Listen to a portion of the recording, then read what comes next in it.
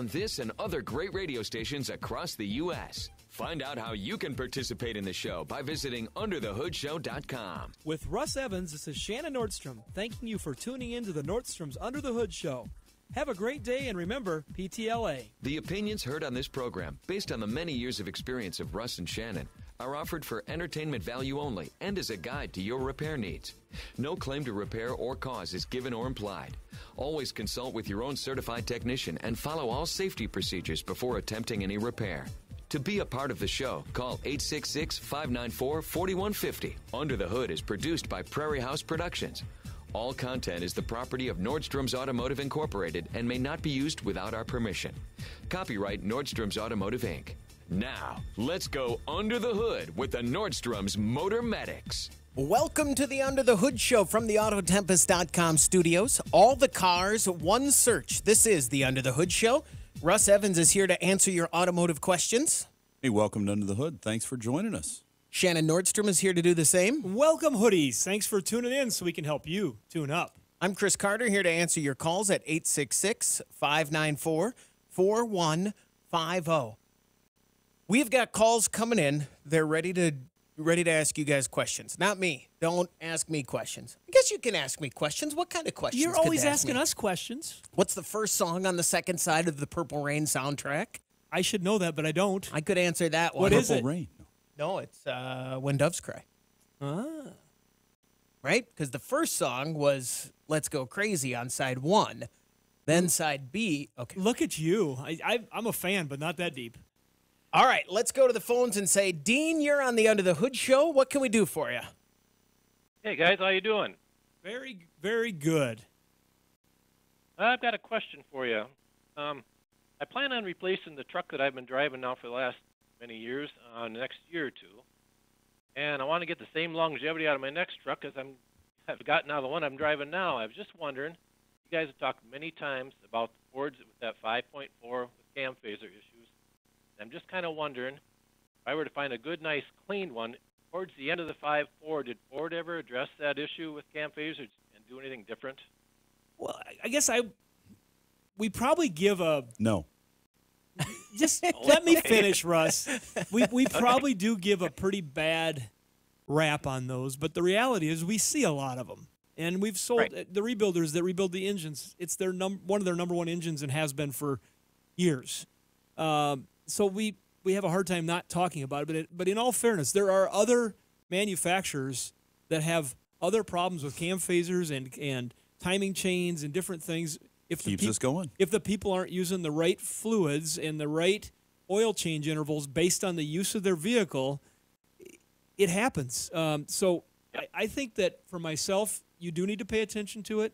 I think that when you get out of that, the 04 to 08 was definitely the highest failure range. Now we jumped into the next generation, 09 up, and it got a little better, but we still see failures.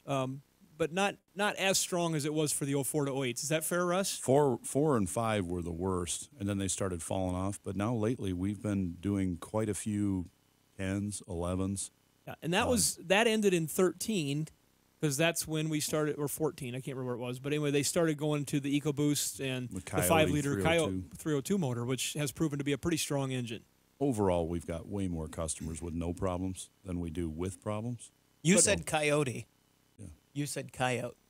You going to call me on that? No, I'm just curious. Who's right? I think it's either. Does he say Wile E. Coyote, too? Or what do you do? Well, Wiley.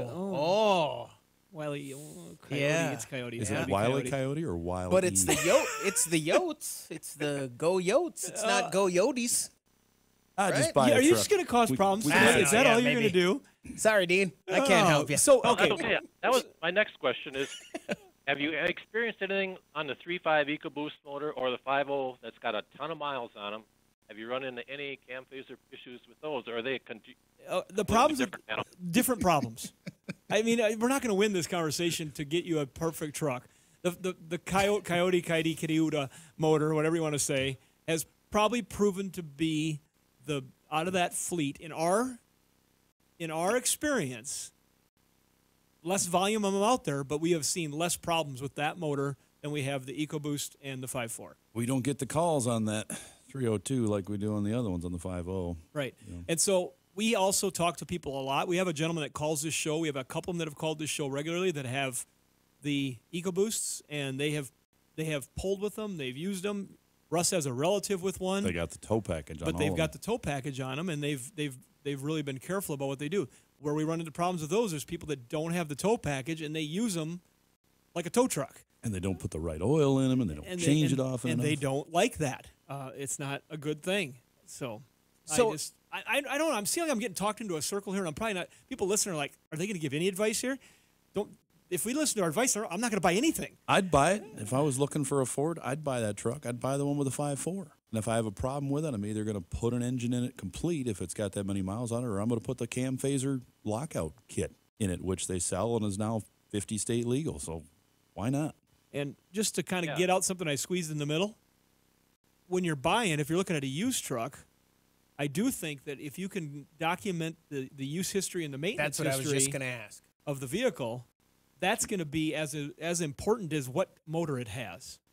Probably more important, I think. Does that make sense, Dean? Yeah, no, I thought if I did find a low mileage 5.4 out there, very, very clean, I would consider it. Because I would use it for towing, like I go out to Sturgis every year for the Mustang, really, and I'd be towing out there. Yeah. What's your weight there when you pull that? You're 7,000 pounds probably? Oh, it's a 24-foot enclosed car trailer, and then the Mach 1, I think, weighs 3,500 or 3,600 pounds.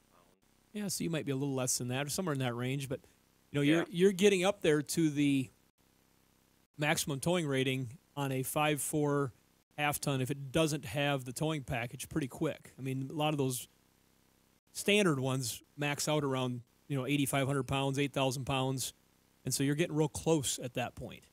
And you push that Definitely wind. want to find it. Whatever I find is one with a towing package on, regardless. Right, and then run the VIN number for that particular truck to see how it's optioned for the towing rating of that particular truck.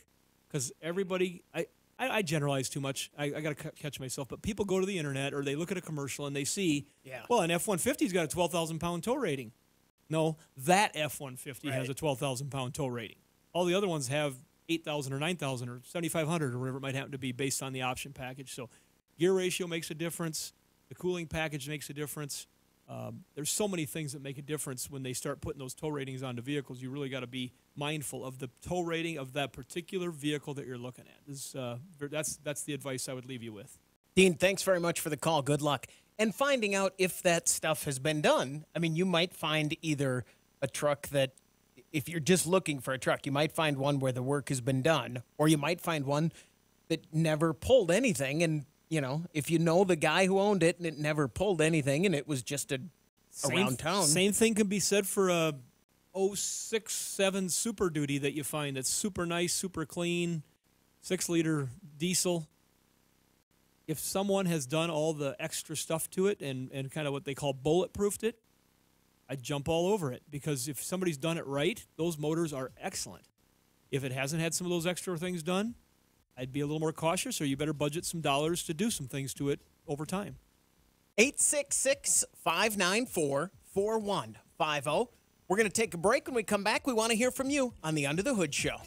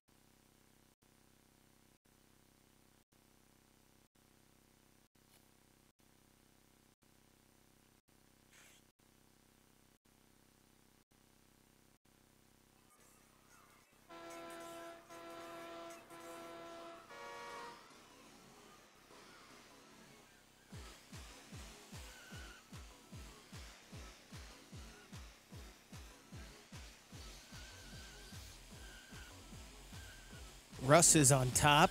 Shannon is on the bottom.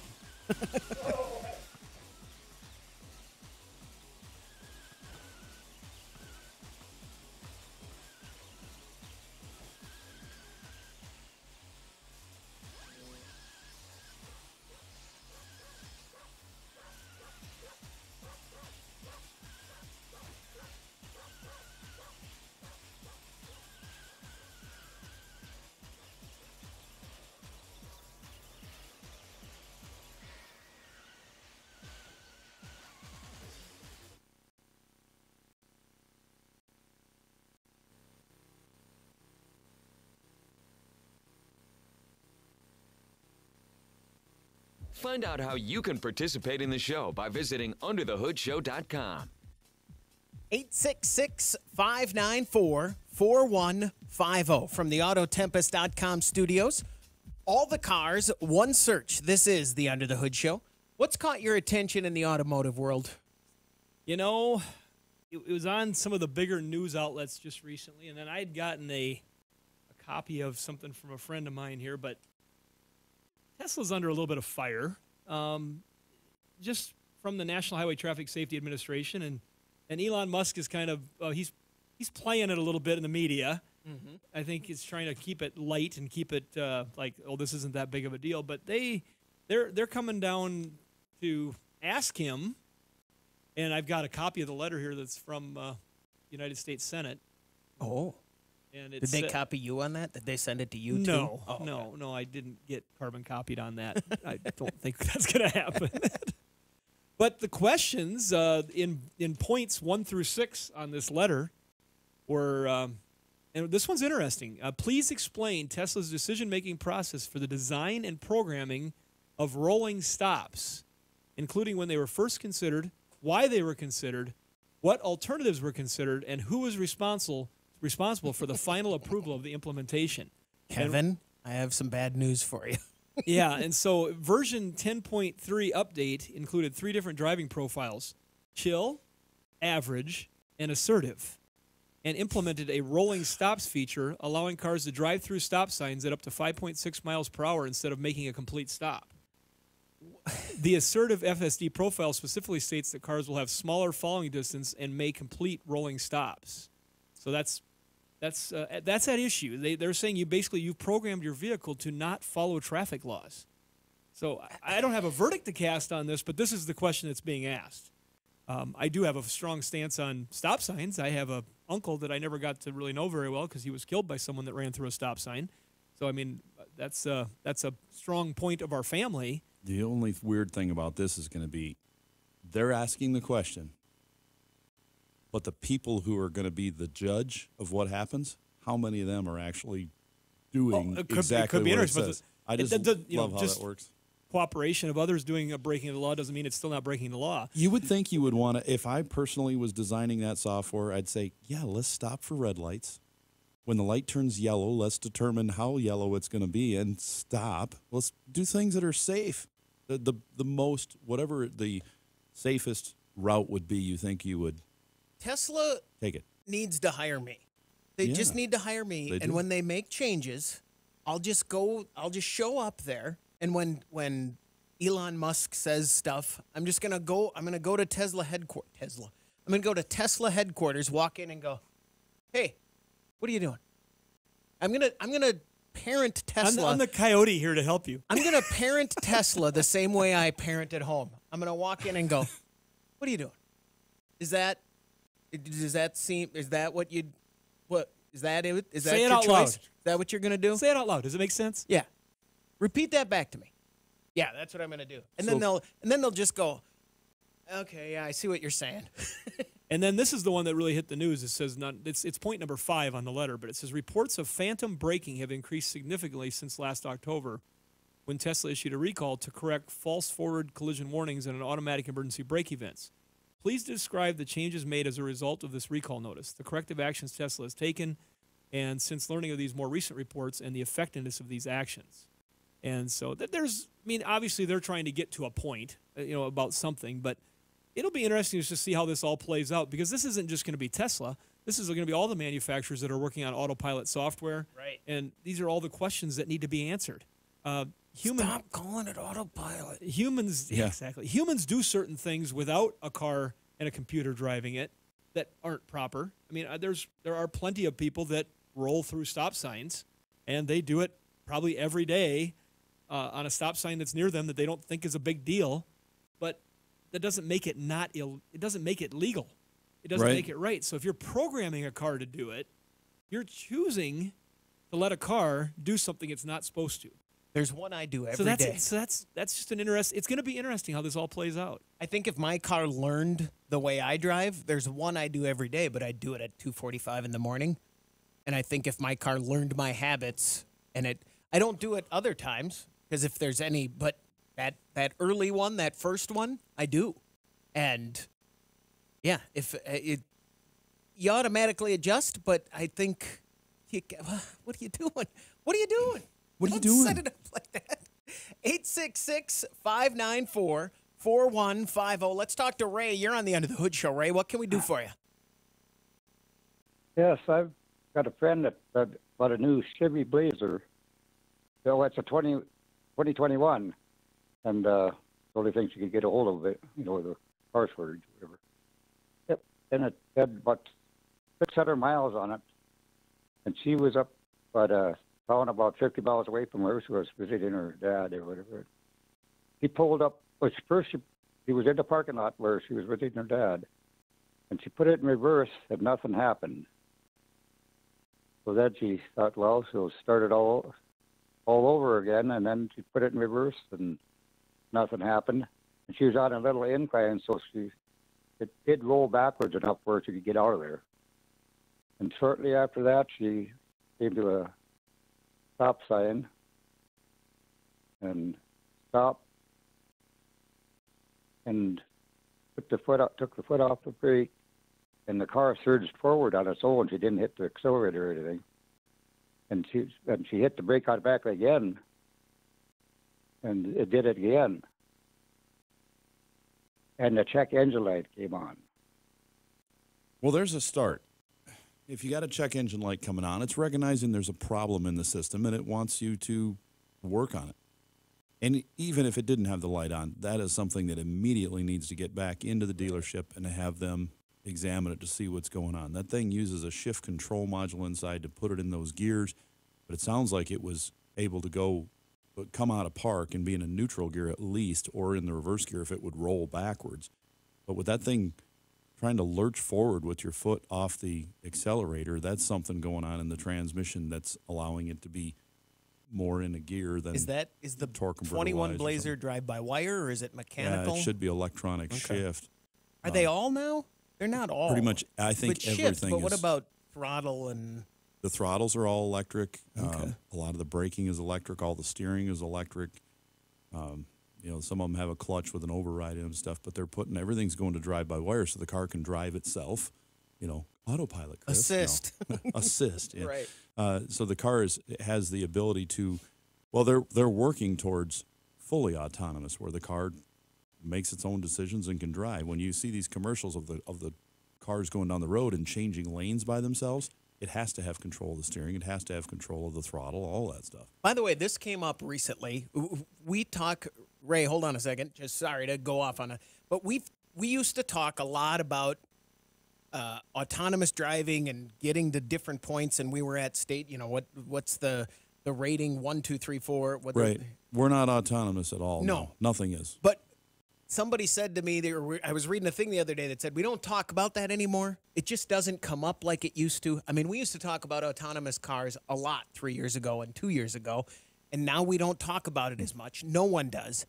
But that hasn't been because they've stopped advancing it. No, there's work going on. It just constantly. hasn't come. It just isn't coming up. They're not bringing it up now as a feature, but they're still working on it, advancing it. There's and semi-runs setting up. There's for semis it. that are running down in the Texas area, Arizona area, that are running standard runs back and forth with autonomous semis on tests. So don't think that they don't do that anymore. They're still doing it. It's They're still just being worked on like crazy. just not talking about Yep, it. and every state has got representatives involved in the people that are involved from lawmaking rules, all these different things. Which we just learned. When you talk about it too much, it can set you up for failure. Exactly. All Well, right, back now- to this, Ray. You need to get that vehicle into the dealership and have them scan it. It could be a programming issue that's going on. There's just a number of things that we're concerned about. Not so much, we hate to even think about unintended acceleration because that's something that freaks people out. But Right. Yeah, it's not accelerating. It's lurching. just going into gear like a manual and then it's going to trans. have enough normal engine movement that it's going to lurch a little bit. You let the clutch out on a manual trans, it's going to move forward. That's Yeah. what's happening in your automatic, if that is what actually occurred. My mom has one of those vehicles, and she absolutely loves that vehicle. But I know they did have to go in for a software relearn not long after they bought it. And I don't remember what the issue was, but it was something to do with the shifting. But I don't remember her describing anything like that. But just there may be a software relearn. I've that had needs to be several done. in mine already that I've had to do, and one of them was with the electronic shift module. When you'd move it, you'd put it in reverse. Sometimes you'd back up, and when you go to put it in drive, you'd have to pull the drive button twice in order to get it to go into drive. It's not supposed to do that, so I read the update, and it said, no, you reprogram it. One touch for reverse, one for drive. So it had an issue in there, a communications issue. That could be the same thing. You put this in reverse, it's taking it out of park, disengaging the park ball, so it'll roll, but it's not going into reverse. So that could be as simple as a software update for this vehicle, but that's nothing to play around with. If you got a vehicle that you can't shift, Yeah. And Russ's experience is with a Tahoe, a Yukon, and like I said, with this being a Blazer, but they use a lot of the same corporate trans mentality on how they shift do all module this stuff. So setup. Ray, thanks very much for the call. Good luck. And I've noticed, too, we have a vehicle, and our work vehicles are shifters that aren't mechanical shifters. Electric. The one is a knob, one is a... And I've noticed that now I'm used to it. But there are times when you make shift moves that it just doesn't do because it doesn't allow it. Yep. So there are times when you put it in reverse or drive, and it won't do that because it's protecting itself because you are rolling and you're used to rolling out of the stop, parking spot and stuff. So that stuff can be an issue where it just doesn't do what you think it's going to do. But in this case, it seems to be something else. We're going to take a break. When we come back, we want to hear from you. The phone number to reach us, 866-594-4150. You're listening to the Under the Hood Show, brought to you by Sturdivants.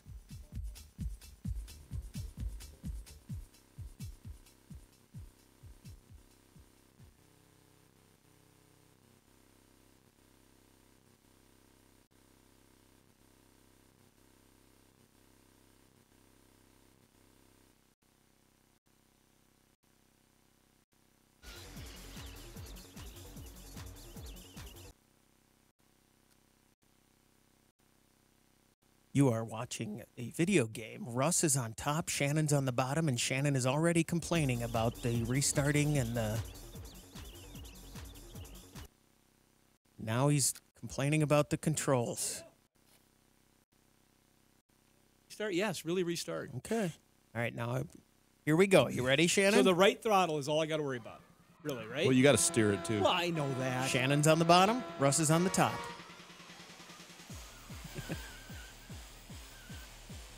Should I wait for him to catch up? Probably.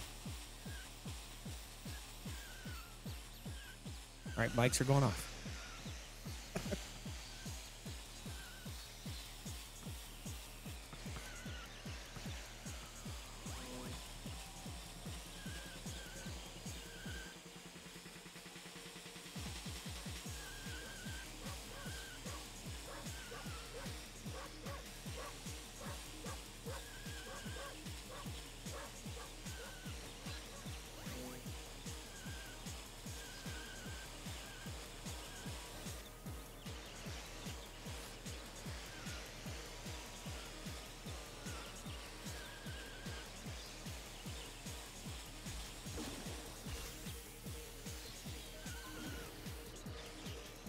By the way, we don't have the mics on for a good reason. There were just some bad words.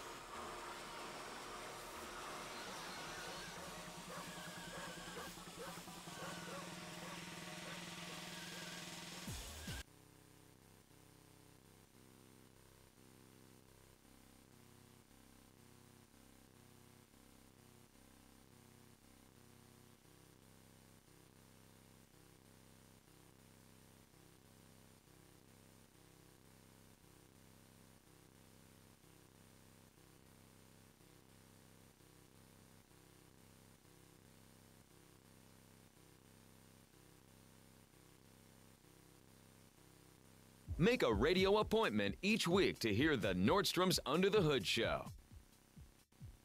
866-594-4150 from the Autotempest.com studios. All the cars, one search. This is the Under the Hood Show. If you follow us on Facebook, if you like our page and join the hoodie fan club at underthehoodshow.com, you could win a hoodie. Like Dale Williams, who listens to us in Kalamazoo, Michigan. Congratulations from all of us under the hood and our friends over at Universal Technical Institute. That's the place you're going to go to get trained up. Be trained to be a technician. There's so many changes coming down the road in the automotive industry. You've got to learn from the best, and they are the best, and they are going to teach you in one of their campuses across the United States. They've got financial aid available, assistance for GI Bill. Check them out at Universal Technical Institute. That's uti.edu. We're big supporters of technical schools. Most definitely. In every way, yeah. I've got a sister that has been extremely successful in her career with horticulture and landscape design, and she went through our technical school right here in Sioux Falls. We got a great technical school, and she's got a wonderful career. Next time she's swinging through, I have some questions for her. She loves that. I bet. You got a fungus in your ficus? Actually, she doesn't seem to mind probably as much as I do when people ask me about things in weird places. 866-594-4150. Let's go to Georgia and talk to Bob. You're on the Under the Hood Show. Bob, what can we do for you? Hey, I need some advice on what kind of scanner I should get for diagnosing a 07 Sequoia secondary air injection system, a B1444 code. And since it has these big parts, the pump, the driver, the valve, control valves, the ECM, it might pay for the scanner to be able to pick out one of these to buy and fix it. Well, that's true. Yeah, there's all sorts of stuff to figure out on those things. Sounds like he's done a good job of identifying the parts in the system. Yeah. I have a little Ansel AD310 that gives some live data and so forth, but it wouldn't go as far as that secondary air injection system. Yeah, you need to step up a little higher into models like Autel makes several different scanners, from basic handhelds that just read codes on up to ones that do live data with the two-way communication where you're able to do bidirectional controls and activate solenoids and things like that. You just have to look at the specs for each one. You can actually go on to YouTube and look at full reviews where they're showing the use of the tool and what they do, how many things they can access, and then pick the one that works best for your application. But when you start getting into bidirectional control scanners, you're going to be in the $400 to $800 range is typical, but you can use it on pretty much any car, which is it's not like a one-time use tool, and they're upgradable. Now, just going to throw this out there, Russ, because I've heard you talk about this on the show and getting above my pay grade in a quick hurry when you start talking about bidirectional control and all these things. I understand the concepts, but I've just never really done it like you have and do regularly. The problem he's trying to solve in a secondary air system is this. Are we talking about the secondary air system that brings the air injection into the exhaust for emissions? Or Common Toyota problem. Okay, yeah. So he's not talking about the evaporative emissions system. No. All right, so No. This is the type of tool he's going to need to really work on it? Right, correct. You're going to want to activate those solenoids and see if they're flowing air and see if they're turning on and turning off like they're supposed to. Does a smoke machine ever come into play for him with what he's doing right now? For sure. You can hook a smoke machine to it and activate those controls. You can pick up the smoke machines. They're getting really cheap. I think the one we bought was like $50 off of Amazon. It's not like the one I bought. I was going to say, I have a smoke disco No, ball. I bought one for those guys once at auction. That wasn't a smoke Yeah, machine.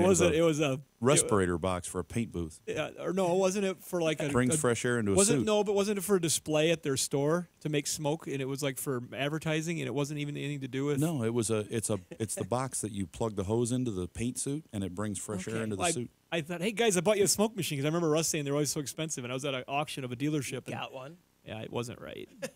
I've done that. Does that help you out there, Bob? that does help me out. I think I will rent a scanner with an operator. There you go. Good idea. They both come. They both don't come cheap, probably. Bob, thanks very much for the call.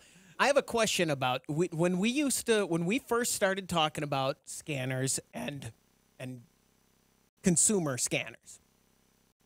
At the time, the low end ones were $100, and the good ones that you could get were $2,500 for consumers. Right.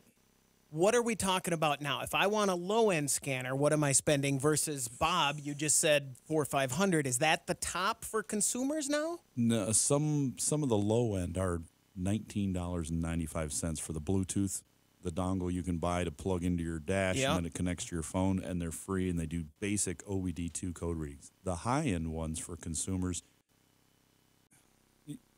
they're all over the board, but you can get $1,300 will buy you a really nice one. Okay. That does, that's a high end. You know, there's other high end ones that are more money that don't get you any more, and there's some that get you less. So yeah, I would say $1,300 range. Okay. I've got one that we use around the shop now and then that's about $650 from Autel, and that's a good product that does a lot of bidirectional controls. I can activate some solenoids and things, do evaporative emissions, you know, like your fuel tank tests for leakage and stuff like that for air evap leaks. And there was a time I couldn't get anything as a consumer. And how much were you guys paying just for one that plugs in? Oh, there was a time where a lot of our scanners were $6,000 to $8,000, and then they were a few $1,000s a year to do the updates. We just did an update yesterday that was $1,400 on one scanner. We have 3 of those that are the same, and they take the same update. Wouldn't it be great if they said, oh, well, you have 3 of these at your shop. They're all owned by us.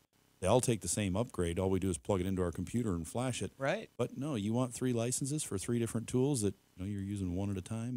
No, we're going to charge you for each one. It's just part of the thing. What we are finding that is irritating, but it's just a fact of what's going down. I had a vehicle we're working on, and it needs some electronic modules. We're having some difficulty programming it. So I called the company that is known as the leader in programming in the country. They work right with the manufacturers to help them with their own programming tools. And I got well, you can't put any used modules in this vehicle because if you do, they all come with a gateway identifier. And it tells the computer, the body control module looks and says, that module has a number in it that matches us and the rest of the crew. And if you take me out and you put a used part in there, a recycled part, it says that number's not right. And you can't change it. So you have to buy a brand new one. That's General Motors' way of saying you buy a brand new one and then you program it and you're fine. But guess what happens if you replace the gatekeeper, the body control module? If all the other modules are working perfectly and you replace the body control module, you must absolutely replace every module in the vehicle that has an identifier in it with a brand new part. There's no way around it yet. Now, we did find one module that you can purchase through our partner at Dorman Products, an HVAC control module. They have taken the module, and these are OEMs. They've taken it. They have gone in, figured out how to erase the code, like they've done on a lot of cars with speedometers and other parts where you put it in, and the first time you put it in, it learns the control of the car. You're not giving away a secret, are you? Dorman's not going to call and say, hey, quiet. That's how they do it. That's why they're able to sell you the parts at a good price. We have researched. So far, the company that does that programming says there are companies working on how to remove those codes so that they can be programmed. You can use those used parts. But they said as of now, that model and a few others are locked. There's no way around it. The keys, if you take and try to put a used key fob in, you can't, sort of. The key fobs are one-time use. You program them, they'll only work on one car. So what do you do if you want to buy some used fobs and put them in? You can take them apart, and one of the scanners we have from Autel allows you, it says, solder these 2 wires to the board at this position, plug it into our scanner, hit the button, and it erases that identifier code. So now you can program it to any vehicle you want. It's open. we're hoping they'll start doing that. They'll learn how to do it with all these modules, because what are we going to do now? First the manufacturer said you can't have the diagnostic data. We're not going to let you scan our cars. And then they were kind of forced through the Right to Repair Acts to say, all right, well, we'll let you have it, but you have to buy it. And we said, well, that's fair. We want to buy it. Well, then they're saying you can't buy 2 of our cars and then use one for parts and keep the one you're driving and start taking parts off it, because the electronic parts now we're going to lock. There's all sorts of tricky things you have to get around through the business even with something as simple as a tail light. So, Chris, if you have a brand new vehicle, let's say you got a 21 or 22 vehicle, and it's in a little fender bender, so small that you were bumped into and broke the tail light. Well, they've replaced the tail light, and you say, hey, wait a second, that's a brand new tail light. Something's wrong with it. Well, it's brand new. I bought you a brand new one. What do you mean something's wrong with it? We can put in a used part. We got a certified used part. We bolt it in. It meets that OEM perfectly because it looks identical. It was made by them. Exactly. It has the little GMC logo in the taillight. But if you have a little fender bender and the insurance company says, well, we'll put a brand new taillight in, they put one in that's maybe a third of the price. It looks identical, except right in the center where that GMC logo is, it's not there. So it's not OEM equivalent anymore. So now you're kind of, there are all these little things that are coming around, but I love the aftermarket because they are so adept at taking things that won't work, and they're wanting to make money, so they figure out ways to get in and change them, reprogram, recode. Sophisticated electronics is a huge market going forward on how it's going to get figured out. And like I said, our partner Dorman's right in the middle of that, but there's a lot of manufacturers working on ways to win this A lot battle. of geniuses out there that are really smart on this electronic stuff. And are they trying to counter it just as fast? Are we in an arms race? It's a back and forth, but there's really no winning against the tech guy that's in his backyard trying to figure stuff out. They just are really good. We're going to take a break. When we come back, we want to hear from you. 866-594-4150. This is the Under the Hood Show.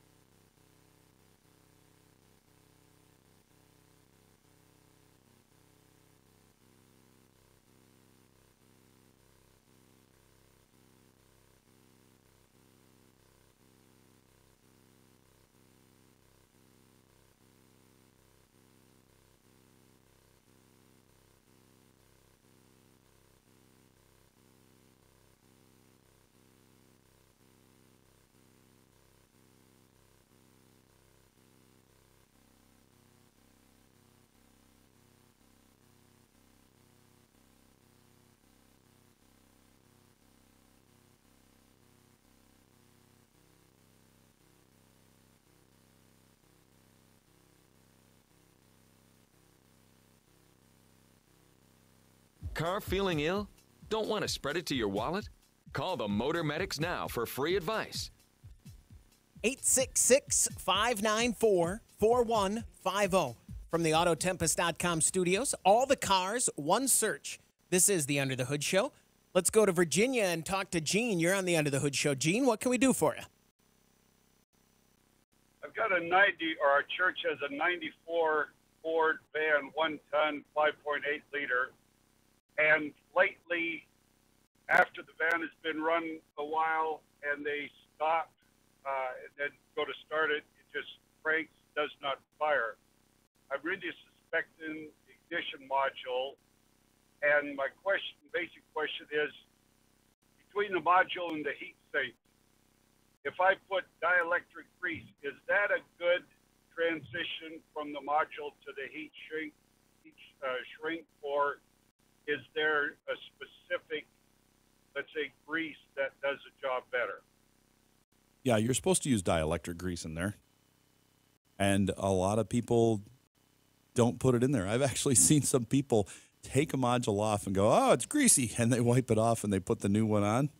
Yeah, that dielectric grease that came in the package with the new module, it's the reason that it's supposed to be on there. And we're still talking about a Ford with a module on the distributor, correct? Yeah, you bet. Distributor dropped in there with the old, the EEC, the EEC. It just plugs in. Yeah, you've got two things going on here, Gene. You've got a module on the outside, and then in that distributor you have a pickup coil.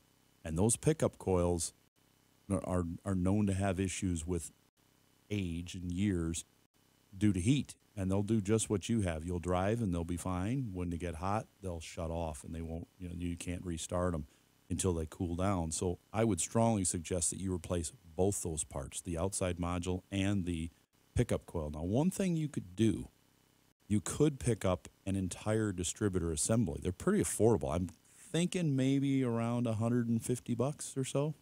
Usually under 200 for sure. The GM ones are right around 100. But that'll come with your distributor, cap, a rotor, and a module all together. And all you need to do is put the engine on top dead center, mark it where it says top dead center, mark the distributor and the rotor, pull it out, put it back in exactly in the same position, and then when you start up the car, you'll need to, the van, you'll need to time it with a timing light. But that would fix all your woes instead of trying to replace the individual parts. Usually the individual parts are more than the sum of the whole. If you, in this case, so you buy that module and stuff separately, but I would strongly suggest going that way if the problem is that you're having no spark when this thing won't start. This ignition module is on the fender well behind the battery on the driver's side. So you've got the not X5. on the 4 or 5. I can't. It's been so many years. Yeah, that's good. So you've got a pickup coil in the distributor, and then you've got a module on the fender. It's the exact same thing. They've just moved it off the distributor for heat. Does that help you out? So you can replace just the module, but if it's not sparking, you don't know whether the spark is not there because the module has got hot and shutting it down, or that pickup coil is opening up. It's going to be one of the two. You could test that with a simple voltmeter at home, but if you don't want to do that, you could just replace both pieces. Can he test it at church too, or just at home? You could test it at church, but not at home. Okay, all right. Yeah. So he could figure this out. Now, granted, he wants to make sure it is an electronic problem. He thinks it is. He could have a fuel problem. So you want to identify why it's not starting. Is it spark or not? I mean, do we have no fire or do we have no fuel? And then don't ever discount on those Fords some of the wiring that powers the computer system up by the battery. They've got some extra wires up there that can be suspect. 2 black wires that come in by the negative cable. You'll see them up front, and then they bolt to that radiator support up front. Those have a problem in the connector getting corroded, and if you were to unplug it, it won't start. That's grounds for your electronic engine control. So, and the rest of the system. I've had those where they get like corroded inside, and you go up there and you start wiggling the wires around. All of a sudden, the vehicle starts. Now you'll usually hear some clicking. Yep. If you have the key on, you move it, you go click, click, click. Oh, hey, there's my problem. Gene, find it by accident. Thanks very much for the call. 866-594-4150. Oh, did we want to find out what color? Do we want to take guesses on the church van? What it was? Sorry. He's white. gone. It's white. Well, maybe, but Could be maroon. I don't know. We'll never know. Let's go to Michigan and talk to Jim. You're on the Under the Hood show. Jim, what can we do for you? Well, gentlemen, first of all, I want to compliment you on your show. I've listened to a number of car radio shows, car talk type of things, and you have absolutely the finest show on the air. You take calls on technical issues. I think that are call screened out of a lot of shows. They pick up the easy, low-hanging fruit, but you guys tackle everything, and I respect you for that. My only complaint is you're only on once a week, and I want to start a national campaign or petition to get you on 5 days a week. So you could do that. We really appreciate those compliments, and we do everything. If you were watching us on YouTube, you'd see we do all those questions and answers without any computers. We have a lot of computers over here for Chris, so occasionally, Chris will say, you know what, I want to know about something, but it's usually not. I don't say, Chris, I need to know what code P0304 is. It'll be something like, did they make that car in 1988 right. or did they make it in 1989? It's those kind of things. And you can bet between me and our producer, Doug, we're not screening out any questions because we think we know what the question even is. Yeah. I appreciate the compliment. We don't know everything, but we try hard and we want to help people. That's the main thing. We have our full-time jobs of what we do, and then we do this is our time to help people with free car advice. We want them to be better consumers of the automobile. And if you want to take on that campaign, I don't know if I can handle 5 days a week, but I appreciate the support. And you're on YouTube daily, did you say? No. Or you're not? Well, the show is done now, and then we put it out on podcast as well that goes out to thousands of people that subscribe every week, plus the 240 radio stations. We stream it while we're doing it live on And then, YouTube. you can, on YouTube itself, you could go there and just go to YouTube, open it up, and type in Under the Hood Show, and you can go watch our channel and see us. We're going to be working on that channel. It's fairly new to us. And we're going to be working on that with some different ideas of things to do to it. And, right now you see a lot of long segments because that's what we do. Mm-hmm. Yeah, it's the full show. But eventually we'll add in some more things, some more content. But we appreciate the thing. Let's get to what's going on with your Forester. Yeah. Yes, sir. A 2018 Forester. I'm the original purchaser. I run pure synthetic oil that the factory recommends. It's called the Premium Edition, which is actually the second one from the bottom. It has a standard Forester engine. It doesn't have turbocharged or anything like that. But my problem is I live in a place called Kalamazoo, which is 35 miles east of Lake Michigan. And we get a lot of what we call lake effect snow. Not only snow, but the cold air comes over, the frigid air comes over and seems to get colder between here and Chicago. And so a lot of times it gets into, I don't know if you're in Southern California, like a lot of these car shows are. No. South Dakota. We are in South Dakota. We're right with you, but we just don't have lake effect snow. We don't get lake effect snow, just wind and snow. Yeah. Yeah. Well, that's terrific. My respect for you has gone up even more. But it seems like whenever the temperature dips below 20 degrees, I have trouble starting that car, particularly if it gets to be about 10 degrees. I'm almost guaranteed it'll be a slow start, and it's not the battery. I had that checked. Actually, I just replaced it to make sure because Subaru factory batteries, they hear, are not that good and they last that long. But I had the battery tested, generator tested, when it was under the factory warranty, the original factory warranty, and they couldn't find anything. It's kind of like, well, you have to bring us a car when you're having the problem, but by the time the dealership opens and you get it in there, instead of being 5 o'clock, it's 8:30 or 9. The temperature's warmed up.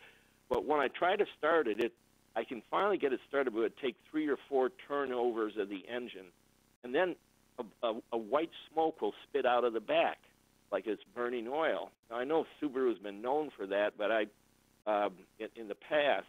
But I've had them check the oil level before I get an oil change, and it's always, they say it's near the top. Well, it's probably not that. So you're not talking about a slow crank. You're talking about it. You got good crank, but you're just not firing. Yeah, and here's the weird thing is I recently gained a new friend who's a master mechanic. He's a young guy yet. He bought his wife a 2017 Subaru used with about 85,000 miles on it. And he looked at me when I told him the problem. He said, you know what, we've only had this couple months, and my wife is complaining of the same problem.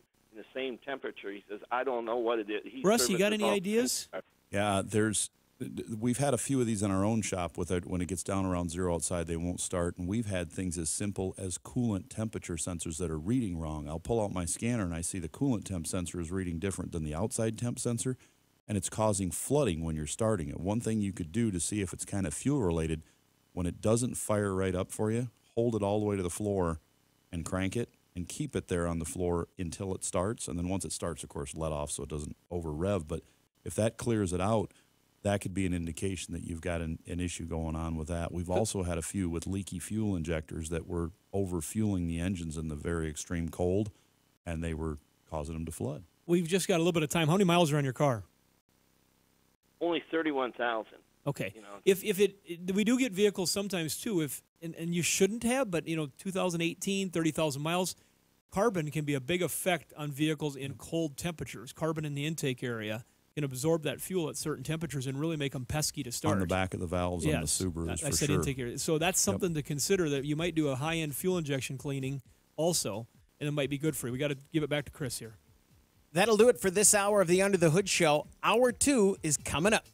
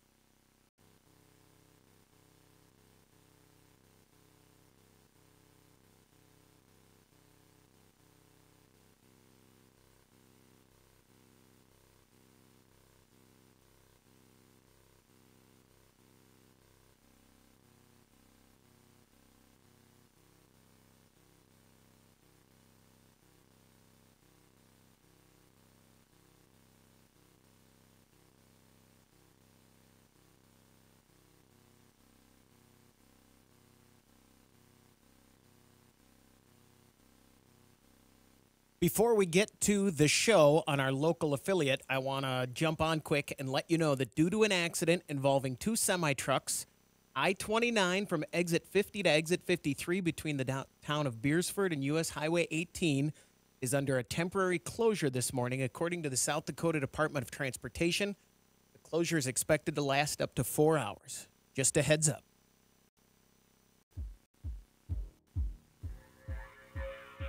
You're listening to the Nordstrom's Under the Hood Show with the Motor Medics, Shannon Nordstrom and Russ the Super Tech Evans.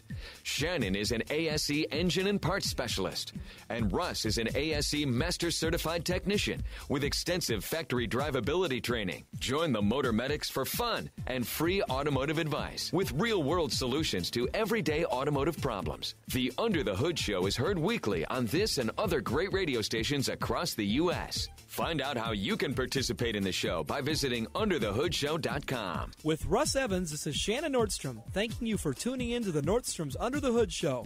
Have a great day, and remember, PTLA. The opinions heard on this program, based on the many years of experience of Russ and Shannon, are offered for entertainment value only and as a guide to your repair needs. No claim to repair or cause is given or implied. Always consult with your own certified technician and follow all safety procedures before attempting any repair. To be a part of the show, call 866-594-4150. Under the Hood is produced by Prairie House Productions. All content is the property of Nordstrom's Automotive Incorporated and may not be used without our permission. Copyright Nordstrom's Automotive, Inc. Now, let's go under the hood with the Nordstrom's Motor Medics. From the Autotempest.com studios, all the cars, one search. This is the Under the Hood Show. Russ Evans is here to answer your automotive questions. Welcome. Thanks for joining us under the hood. Shannon Nordstrom is here to do the same. Welcome, hoodies. Thanks for tuning in so we can help you tune up. I'm Chris Carter here to answer your calls at 866-594-4150. While the music was starting up there, we had calls waiting on hold, so let's get right to them and go to Mississippi and talk to Hattie. You're on the Under the Hood Show. What can we do for you? Oh, well, good day. Appreciate y'all. I've got a 2013 RAV4 Toyota that's just turned 110,000, and I wanted to know what updates, enhanced transactions, or whatever I could do to help it for the next 100,000 and maybe pull back up the mileage, miles per gallon some. Well, thank you for calling, and that vehicle is, well received. There's a lot of people that have those that have really good performance with them and good reviews on them. You're saying get the mileage back up. I am kind of curious. Have you lost fuel economy, or are we disconnected there? And you're talking about getting your miles up to where you can get more miles put on the vehicle. Well, the mileage probably when I first got it was 32.4 miles per gallon, and now the indicators that are on your dash there say 27.5. And when I talk to the Toyota places, they say have a steam engine done, and a steam engine, and this and that and the other, and some of it will increase your miles per gallon again. I got you. So there are some things in there that you can do to increase fuel mileage if it's decreased because of age. If it's got a fuel system that's dirty, injectors are dirty, back of valves are dirty, things like that, you can do a fuel system cleaning and clean a lot of that gunk off of there. Oxygen sensors, as they age, they start to be slower to respond, and when that happens, they don't give you the best miles per gallon as well. Other filters like your air filter and mass airflow sensor and stuff, those things, if they're not clean, they can decrease your mileage. But also, since 2004, fuel has changed a little bit, and generally overall, just because of the volatility of the fuel and things like that, some of the mileage has gone down a little bit. I think that if you were to take a car today that was brand new that got 30 miles a gallon and take it back 15 years, we would see a difference in fuel mileage. Definitely with the diesels, for no doubt about that. They have definitely changed with fuel quality. But the gas engines, I would have to allow, in my opinion, a couple miles to the gallon right there. So if you're getting 27 and then you put that up to 29, it would be realistic that you've lost a mile to a mile and a half per gallon just because your engines, got the spark plugs are a little worn, the fuel system's a little dirty. So if it was in our shop and you were looking for a recommendation of what we would do at that age, I would look at this vehicle, pull out a spark plug and say, yeah, that's worn. Let's replace it. Let's clean the fuel system, make sure that air filter's clean, fuel filter's clean, and then just drive it and enjoy it. The vehicle you have there is, like I said, a well-received vehicle. Have you had any problems with it up to 100,000 miles? Timing belt. Don't forget that. No, none. Everything's just great, and that clean have it cleaned in its spark plugs, and I do change my filter interior often and the exterior also under the motor. Sure. So the oxygen deal right there. I'll Sensor. talk about that. But okay, so those two right there, and I went to the Toyota dealer and they gave me about three things they recommended. It might be up to $100 to $900. So. Well, and each one of those services that they offer you, they have a manufacturer's recommendation a lot of times, and there's other things that become dealership recommendations based on services they like to perform. So some people I know, they've taken those same vehicles and they've said, okay, here's the manufacturer recommendation and here is the dealership recommendation, and then they'll go to another independent shop and ask for, you know what, can you look this up in your system and just tell me, what do you recommend for a vehicle of this age? Is this one a 4-cylinder or a 6-cylinder? I'm just trying to put the pieces in my mind of what this is. Four-cylinder. Okay, all right. Well, just make sure you look at the factory scheduled maintenance intervals and play those fairly close. Have your driving habits changed any at all, Hattie? No, I've had it since about 2014. It did have a few miles on it, and I got it. So basically, occasionally I'll put the high octane in it, maybe every fourth tank or something like that. And some people say it doesn't matter; it's made for the other, But you're driving the same routes you've been driving. You haven't changed your habits any on where you're moving and where you're going. No. Okay. I don't go up in the mountain. In the mountain. All right. Too much. Full on it, Yeah, well, you sound like you really care about your vehicle and you want to do the best for it, but make sure you've just, like I said, find out what those manufacturer recommendations are. That are a lot of times they'll have an extended maintenance guide right with the vehicle. They don't always put it in the handbook anymore. A lot of times it's a separate maintenance guide that comes with the vehicle. If not, it can be found on the internet or a repair shop can find it, and look at that, and then use that as your schedule and your budget to kind of plan what you need to do. And if your driving habits are what we would call extreme, where you put on a lot of short trips, the engine doesn't ever get warmed up to full temperature. I don't know where that magic number is at. Let's just say you don't get a trip over 20 miles often. Then you have to go into extreme service because you're not letting that engine get warmed up as often. You're not getting the moisture burned out of it quite as often. And then you might have to do things just a little bit different. But otherwise, just follow the recommendations, plan on that, and you can have a long life with that vehicle. Those things really, they go out a long ways usually. But that dealership, $900 doesn't sound super outlandish, does it? I'd like to know what they're doing. Yeah. But that's for sure. It just all depends what they're doing. But what's a tune-up now? We would have said 20 years ago, get a tune-up. If they put spark plugs in that and then they went ahead and they were going to do a fuel injection cleaning, it can add up. I know you can hit $500 really quick. For sure. So you mentioned timing belt. Why'd you bring that up? Anything with a timing belt, you've got to know when you're doing maintenance on a car, do I have a timing belt and what are the change intervals? Because if you have one and you don't change it and it breaks, you're going to be buying an engine in almost every case. And that's why we bring up that factor maintenance intervals, because there's some of these vehicles that they ran timing belts in longer than we even realized until we get one in the shop, and the guys will be like, that's still got a timing belt in it? And then there's other ones that are, oh, they put chains in that. I didn't realize they put chains in that. They said you just really need to check to make sure. Hattie, thanks very much for the call. Good luck. We got to take a quick break. When we come back, we're going to hear from you. 866-594-4150. You're listening to the Under the Hood Show.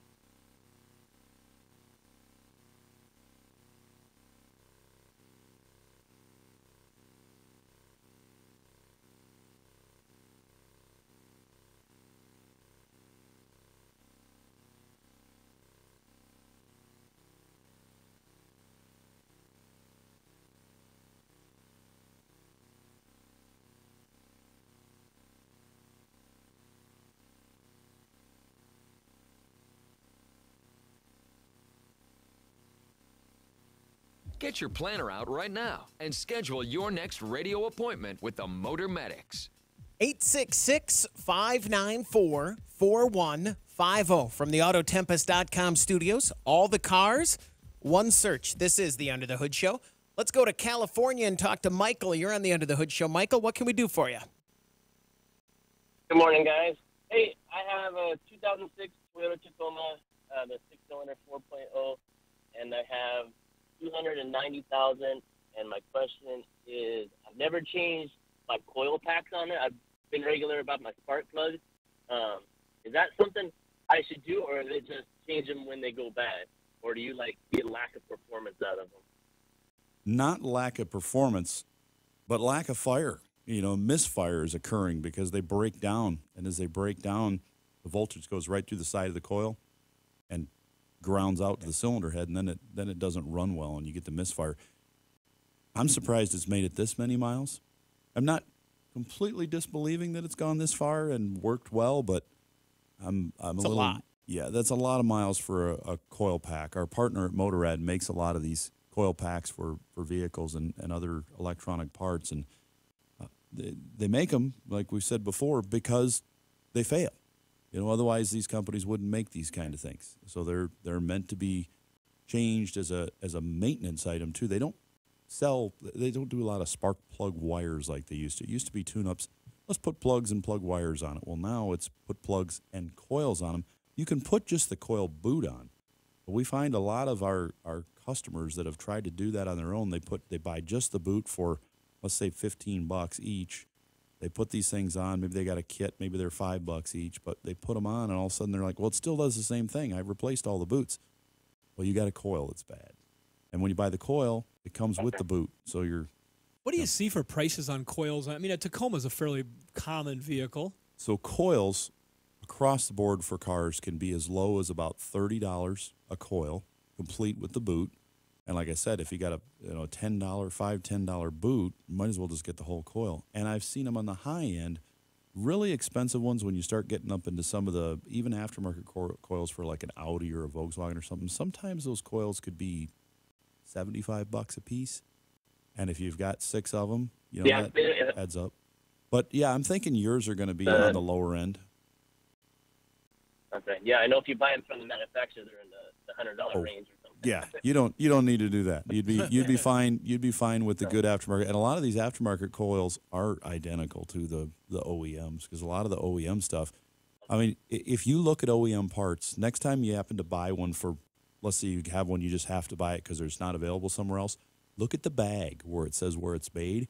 It amazes me when we pull out, like we'll order a brand new AC Delco part for something when we can't get a different brand, and I look at it, it says made in China. Oh, okay. Well, if that's made in China, it's made to their specs, supposedly, we hope it is. But the aftermarket companies that are making something in China, it's still made to the same specs. So OEM is not always the best. Aftermarket is not always the best. But they do make, I know for a fact in our own shop, when we use our Motorrad products, they work very well for us. And I don't like the repeat comebacks because some of those coils are a bear to replace. Well, and you can look at the way that the marketing takes place, not the marketing, but the way the supply chain works, too, can be interesting. We just had in our shop where we were doing some inventory an EGR cooler from an 18 Ram pickup. And if you bought it from Mopar, that part was like $1,400 or $1,700. And if you go to buy the part from Cummins, because it was a Cummins diesel, you can buy the same part for $600 or $700. And so it's the same part, but it's just whatever supply chain it had to come through. It gets more steps on it, and it can really drive the price up in a hurry with different people taking their piece out of the puzzle. And so you always got to look at that. Back in the day, we used to always know on the Rangers and the Mazda pickups. You could have a Mazda pickup where the part would be $200, and you could go buy it from Ford as a Ranger part and buy the same part for $110. And they changed the They could go both ways. They get kind of sticky with that. We have these Isuzu NPR trucks that we get through iState Trucks here in Sioux Falls, and we love those things. They've been really great to us. We started off with diesels and then went to gas. Well, the diesels, when we started having to repair them at 300,000 miles, they were nickel and diming us. So we said, we're done. We went to the gas. Well, they can be expensive because you got to fix like any kind of thing. So we thought, There's a 5.3 engine. There's a 6.0 engine in this. It's a Silverado truck, right? No. It's like they had to put their little twist on it. We had one yesterday we're looking at, and here's an '08, so it should have the new style computer in it and the new style crank. Well, it turns out it's mixed and matched. They take an older style block with they've got different VIN numbers like B, and they put the new style crank in it, so they're putting different electronics on it, or they put the new style block with the old style crank, so you can't just go buy that engine unless you swap a part. And one of them, they put a different cam in it, and they actually ran the engine backwards. We've told that story on the air before, where it was just like, why should I buy an $800 starter when I can buy this $150 starter? They look identical, but one turns the opposite direction. They switch the way the armature runs, so it spins backwards, and then it never starts. So these little things they do, same parts, but you do a little digging, you'll be able to find some good quality parts at an affordable price. Does that help you out there, Michael? Yeah, can I go back to one more question? You bet. The previous caller, he had mentioned the O2 sensor. Is that something? Oh, that yeah. I should look at this an O2 sensor? Only if you're having a failure. Yeah, so they're running fuel-air ratio sensors on these, and they're very expensive. So if you don't have to replace it, don't replace it. They usually last longer than the oxygen sensors do, but they still start getting weak with age. And sometimes a fuel injection system cleaning will clean that up. But if you're not having a mileage drop-off, if you're still seeing its average about with what the other ones are, consumers are reporting as they're driving, I wouldn't mess with that oxygen sensor till it fails. I want to straighten something out just from my own brain because I might have heard something different. So, Michael, you were asking about which sensor did you ask about? You said O2 sensor. Is that what you meant? Well, that's what. I believe Yep. so. Yeah. Okay, all right, because we were also talking about mass airflow sensors too and cleaning those and different things. The oxygen sensors they switched over to fuel air ratio sensors later in life, so they'll save you some money. Thanks, Michael. Very good. 866-594-4150. Let's talk to Paul. You're on the End of the Hood Show. Paul, what can we do for you? Paul, are you there? We lost Paul. Oh, no. I hope that wasn't his call. Like, I'm headed towards a cliff, and my steering isn't turning. What should I do? How can I fix my steering quickly? My brakes aren't working. Is there any way I can stop this vehicle? Yeah. Well, Good luck, Paul. I don't know if I want that call. No. You guys just, if you're watching YouTube, you saw me try to work under pressure. Yeah, no, I don't want that. I want that call. What's caught your attention in the automotive world? Well, got something? Yeah, I do. But if you're jumping right on, I've got just if you live in Japan. I don't. If anybody listening lives in Japan. Never even visited. And you want to get yourself a new Land Cruiser, you're going to have to wait. Uh-oh. The new generation Land Cruiser, which is not going to be sold in the United States, which is really amazing. But 4-year wait they're up to. Oh. It's crazy. I'm reading out of Automotive News here, and they've got a big backlog. They originally, in November or September, they said a 2-year wait, and then it jumped to a 4-year wait. And they're selling a ton of these things in the Middle East and in Japan. It's the new big platform. It's the same as they're going to use for the Lexus LX full-size SUV. Those are very popular over there. Very popular. My goodness, they said 4 years, and like I said, it's an all-new look. I got a feeling, I got a suspicion that you're going to see this thing in the United States as a Lexus yet. I think so. Available. They're just going to do it. Matter of fact, I think my wife and I just watched on Valentine's Day. J-Lo's got a new movie, a little it wasn't even a romantic comedy. It was Marry Me. Yeah, and I think she was driving a Lexus in that movie, one of the safety vehicles, or one of her entourage vehicles. I think it might have been this platform. I don't know. Oh, really? I'm going to go back. Now that I've read this article, I'm going to go back and look at that and see if it's the Lexus version of that. You watched a J-Lo movie called Marry Me, and you don't think it's a rom-com? Well, I don't know if it wasn't that funny. Who's the other? Fair enough. It was good show. It was a rom. It was a good show. Not that calm. I just didn't get a lot of funny out of it. It's J-Lo, and it's also Owen Wilson. So put those two together. Here's a question that came in on Facebook from Jim. It says, "Hey guys, longtime listener of your show." Sure, that's how they always start it. I have a 2018 Enclave that has lost the digital display for speed only. All the other display options show it has a regular speedometer, so it doesn't affect my driving, but it bothers my wife. It's her car. Possible cause and cost of fixing, is it something I can replace myself? Probably going to have to replace the instrument cluster to get that digital speed back on it. It's very common on instrument clusters for them to fail.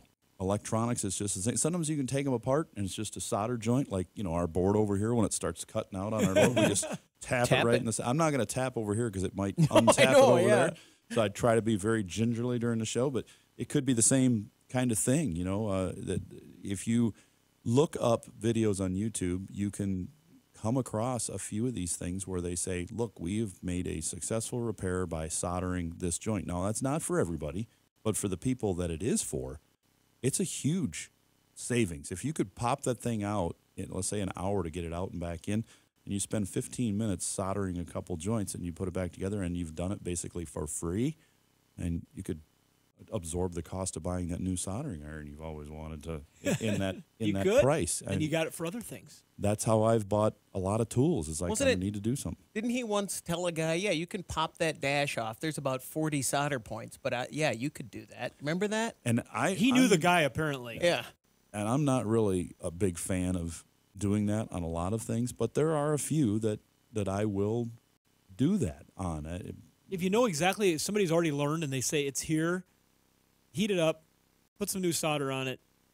It's good to go. There are a few of them you take apart. When you take the cover off, you literally look and say, there's no solder there. It's just a dry spot because they missed them on thousands of instrument clusters. So is there what's the cost on this so Jim can get if he has to get informed the instrument consent cluster from his wife? Getting that instrument cluster could be anywhere from $200 to $400 is average. If the cluster is available. There's a lot of them now that have been discontinued because they weren't hot sellers. You sell a couple hundred a year, you're not going to produce them. You got to sell thousands of them to make money. What year was it again, Chris? 18. Yeah, the 18, you're probably going to be able to get it as a reman unit. They call them a reman unit right from the manufacturer. We're finding a lot of remans coming through the manufacturers on the new ones that the aftermarket hasn't caught up with yet because there's not a big enough demand. But as the demand increases, they will. But it just floors me how many new ones fail. You'd have to, I would just get used to it, wouldn't you? I think I'd have to fix that. Oh, okay. I need to know how fast I'm going. Well, the speedometer works, just that display. I thought. We're going to take a break. Phone number to reach us, 866-594-4150. You're listening to the Under the Hood Show, brought to you by Sturdivant's.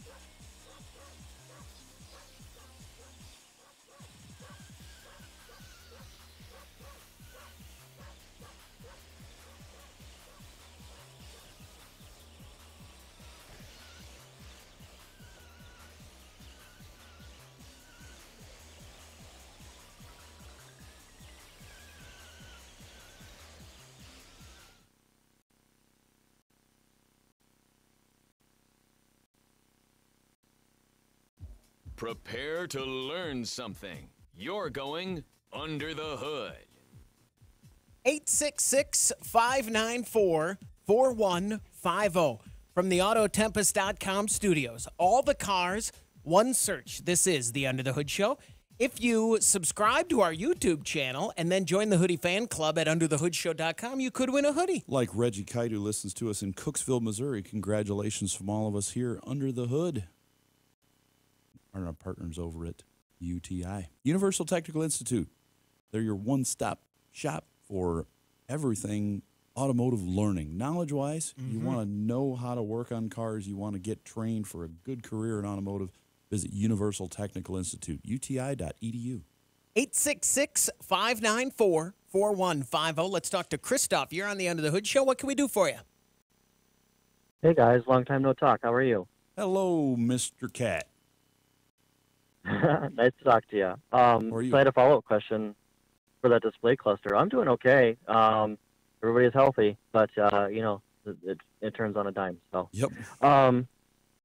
But speaking of making and breaking things, the dash clusters now with these little LCD displays, and then you also have your infotainment screen. Yes. Are they doing an industry shift at all away from those LCD TFT displays that are just like way too bright at night, and maybe switching over to ammo LED or something like that, where black is actually black, there's no brightness behind it? Do you know what I'm talking about? Yeah, they've used a lot of different display designs in these vehicles to try to get away from the glare and stuff.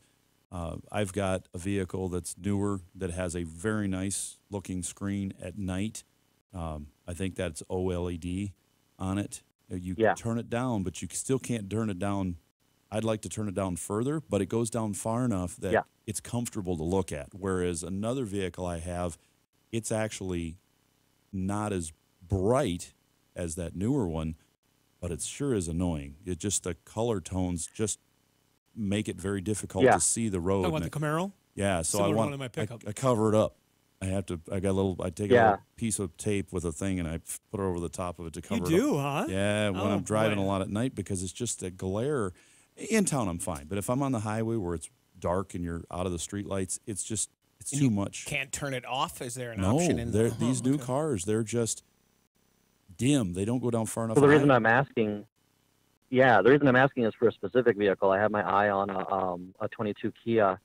It's a Telluride. Yeah. And they put a new feature in there where that little info screen between your gauges at the center of your dash, now instead of just displaying what gear you're in, what your speed is, if you go to switch lanes, it'll turn on the surround sound or the surround vision cameras on that side of the car and show you a blind spot view from the camera right in the center of your dash. I thought that's going to be great. But if you're at night and it just is going to do like a mostly black screen but look like a white cloud shining at you because it turns on the brightness on the screen. When I turn on a backup camera, it goes like that. They've gotten really good in some vehicles. My newer one, it's got an amazing screen. When there's almost zero light behind me, I put it in reverse and I can see everything. And it's not night vision; it's a full color display, and it looks great. I can see everything behind me that I could not see by just sticking my head out the window because it's too dark. It takes the light from the tail lights and the backup lights, and it amplifies it enough to see everything very well. And I know the new Hondas, I've got a brother-in-law with a 2021 Honda Accord that has that side, you turn the turn signal on and it shows in the mirror, and it's a great picture. At night, daytime, car's coming up on you with the headlights on, you turn it on and it automatically adjusts. There's a little lag time in there. I can see when it first comes on, it goes from really bright to the focus in when it's night, but it's good, and I think they're getting better. I think you need to take your test drive at night. Mm-hmm. Yeah, exactly. Well, I'm going to have to do that, definitely. And I think the suspicion that I have, too, is just working with technology. These screens, if they're sourcing them from the same places, obviously, that you would get, like, your iPhone or Samsung screens for a smartphone, I mean, a lot of these devices are not really designed to last more than a year, 2 years out in the wild. Of course, I'm running like a Samsung S8 phone for 6 years now. So I'm the guy who just won't let it die. But I imagine with chip shortage and the screen shortage and all those kinds of things, they're probably using the same sources. And so I would be surprised if we didn't get a lot more people saying, hey, this screen is not working. This screen is not bright enough. This screen just got scrambled. What's happening? So. It's constant. We have a crazy number of people that need screens replaced in 2018 and newer vehicles. It just surprises me how many of these things have infotainment issues where they just don't light up or they go out, and it's either the screen or the hardware itself behind there. But it just seems like too many to me, because I suppose because we didn't do it for so many years, and now we are. Christoph, thanks very much for the call. 866-594-4150. Let's talk to Alan. You're on the Under the Hood Show. Alan, what can we do for you? Well, got a bit of an odd one.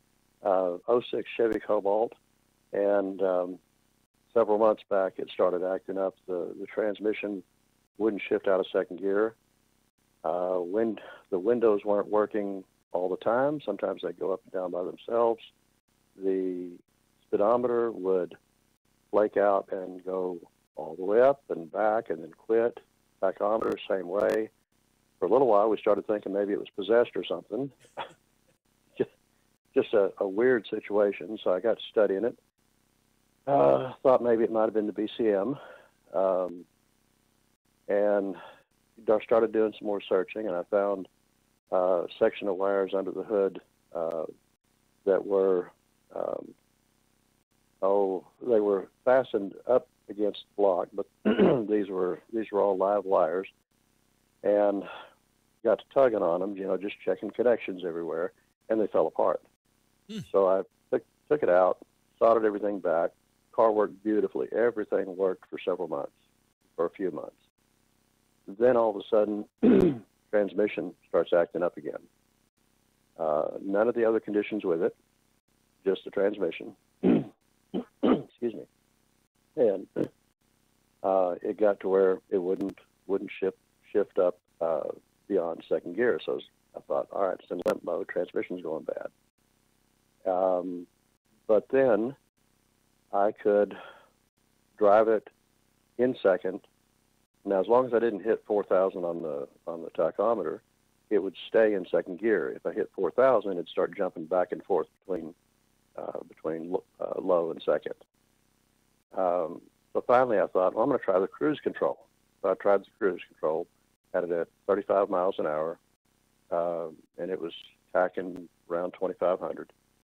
And it just ran smooth as silk. Then all of a sudden I came to a stop sign and took off again, and I hit resume on the cruise, and it just seemed even better. So all of a sudden it shifted into the next gear. So I went ahead and pressed the accelerator, and it shifted fine. But then after it sits a while, it'll go back to doing the same thing again. It'll bounce back and forth between low and second. So I didn't know if maybe as transmission fluid got warmer, it expanded, and maybe it's a low. Oh, because it also started slipping this last time around when it started acting up. So it quit the slipping now. But then when it's cold, it'll go back to all of that. So I've taken it over to a shop now, a local guy, and waiting to hear what they find. But it's my granddaughter's car, just trying to get it in good shape for her. Sounds like you've had it more than her. Yeah, yeah, I have. But haven't been a mechanic professionally for 20 years, and everything has changed just a little bit.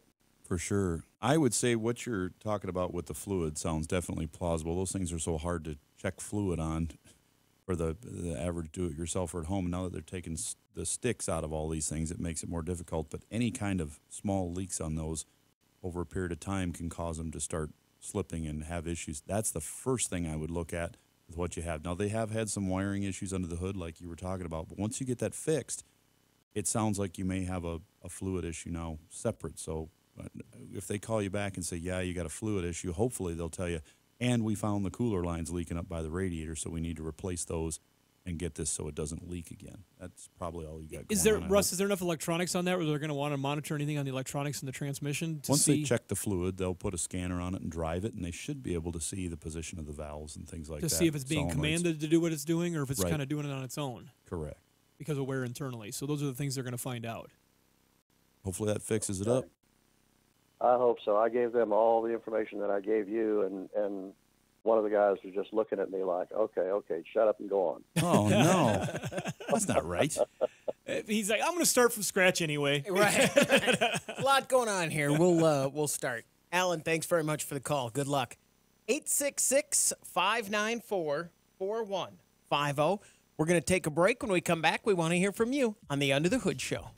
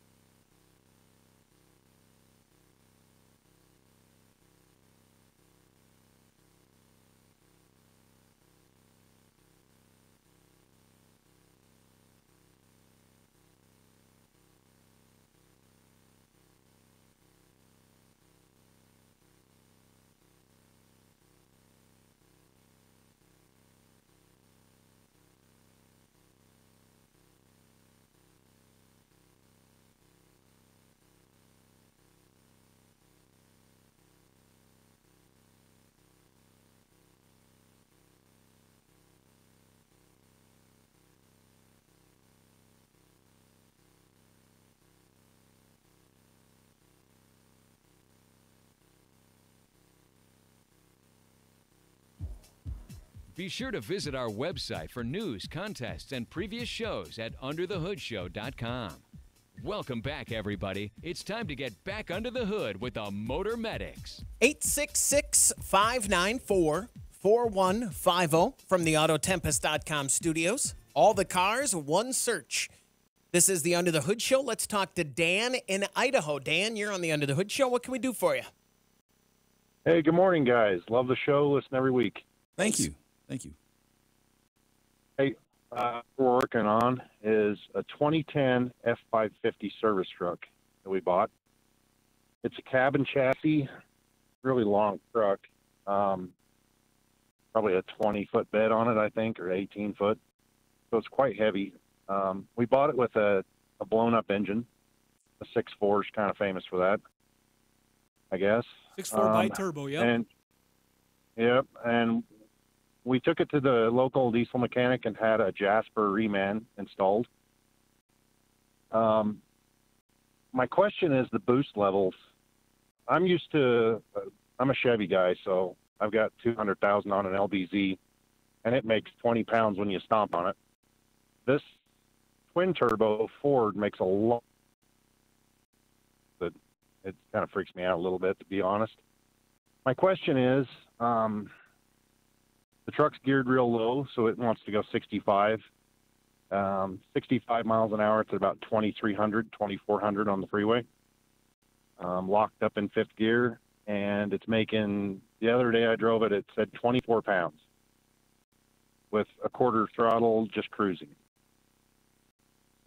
which is kind of concerning to me. What are your thoughts on that? Is that motor supposed to make that kind of pressure? One of the things that I'll just throw in there as a generality, and Russ might be able to do more specifics, but I've done a lot of research in the last few years because people often ask us if we can use the engine out of the regular Super Duty in a 550, 450 application. You get the same thing with like the Duramaxes between the pickups and the heavy chassis that they came out with in whatever year that was, where they started putting the Duramax back in the medium-duty trucks on GM. And about any of those, I'll say any of those medium-duty applications, like even like ambulances that are like E450s and things like that, they run that engine with lower horsepower and more torque than they will the conventional pickup or dually that somebody buys. They run the RPMs lower with a higher gear ratio. It's a commercial chassis, so they want to be able to detune that thing a little bit, use more torque and less horsepower, be able to get more longevity out of the engine for the service company that buys it. That's the theory in general when you get to a medium-duty or a commercial chassis application. You're typically going to see less horsepower and more torque and lower gears to make that thing work. So having said that, it will operate and perform and seem different if you're going to compare it to a standard pickup truck. I just wanted to kind of get that out there for everybody because that is a common question that we get in our business often. And there's not a direct drop-in swap. Now, sometimes the actual long block of the engine will be the same, but all the control accessories, which should have went right back on off of yours, are different. Different computer, different turbo, different a lot of that stuff between the commercial chassis 450, 550, and then the actual pickup truck itself. So that's more of a generality. I don't know if it answers a specific question or not. Well, with the boost on there, one thing you got to be concerned with is, has somebody put an aftermarket tuner on it before you bought it? And did that contribute to blowing up the engine because they've got too much boost on it, or they've even done one that's their own tune and they put too much boost on it? With that said, that was kind of my... Yeah, you might want to, I would reflash it, because if you don't have the tuner that came with it, you don't know, I would reflash it back to stock just to see what you got, because it may have an aftermarket in there, and you don't want it to run too much. But you've got a lot of weight going on the road, so if somebody has taken an F550 like that and they've put a tuner on it, just with the weight you have and the RPM, you're going to have more boost, and it wouldn't be right. The temperatures were 700-800 degrees. I just was concerned that maybe a brake was dragging or something. Another question I had is, do you guys know where the boost sensor is? Where is it seeing that boost pressure? Is it actually in the intake manifold, or is it on the charge side? Yeah, it should be on the intake manifold on that. So you've got your exhaust temps are running, just cruising down the road steady. You're up at that 700-800 degree range at 65 with no load. That's high. Yeah. Yeah, with no load on it. That's up there, because I've got an older diesel that runs almost 1,000 all the time, and that's normal. And when I talk to my guy in the shop with his 6.4, and he's like, "What?" He goes, "I'm not seeing that." He's got 6.0, doesn't he? Yeah, and so, but that's the same setup there. You shouldn't be seeing that high of an exhaust temperature. When you get a lot of weight on them, yeah, you're going to see more temp on there, but you got to know what's going on with that computer, because if they've got a tuner in there and they're not delivering the right amount of fuel for the right amount of boost, you're going to get superheated exhaust and all sorts of issues you don't want. Dan, thanks very much for the call. Good luck. 866-594-4150. Let's talk to Walter. You're on the Under the Hood Show. Walter, what can we do for you? Yeah, thanks for taking my call. Got a 2018 Edge, and a while back, maybe 3 weeks ago, you talked about these four-cylinder engines having trouble with spark plug, and they have some problems with the engine getting hurt. Yeah, when you leave a spark plug in an engine so long that it falls apart, and a lot of these small turbo engines, they want a sooner than later spark plug change in them, because they used to be 100,000 miles. That went on for a number of years. Before that, they were every 12,000 miles on the real old cars. They tune up once a year, but now they've made it longer, and when we get into the we're in 2022 now, and they're wanting some shorter changes. Some of these as short as 30,000 miles. Yeah, when Russ said on the air the first time, I think I gave him a look like, what? Mm-hmm. You've got to look at the service manual and see what your change time is. The newest service manual, right? Mm-hmm. I mean, because when it was... Not your owner's manual for the Right. car, but the online service manual for recommendations for this engine. Mm-hmm. Yeah, and we've talked about that before. There's not as many vehicles that have that extended that have the maintenance information hard printed in their owner's manual, because they do sometimes change things as they learn things. Probably more so about oils and different things I think have happened over the years. So they went to a maintenance guide, but there is usually still a long-term maintenance recommendation in one of those guides. It'll say this is it, and I'm gonna tell you that spark plugs is something that they probably have figured out when they make the vehicle, that they don't change very much. But Russ is exactly right. There's been things that have learned, and they've modified what they say. No, guess what? We found out we got to do this every 50,000 miles, and that's what you got to find is that latest service manual information. Walter, thanks very much for the call. Good luck. 866-594-4150. Let's go to Indiana and talk to David. You're on the Under the Hood Show. David, what can we do for you? I've got a 2017 Lexus RX 350, all-wheel drive, and this is not a big deal, but it's been bugging me. 2,000 miles ago, I replaced the brake pads, the rotors, and the hardware that come with the pads.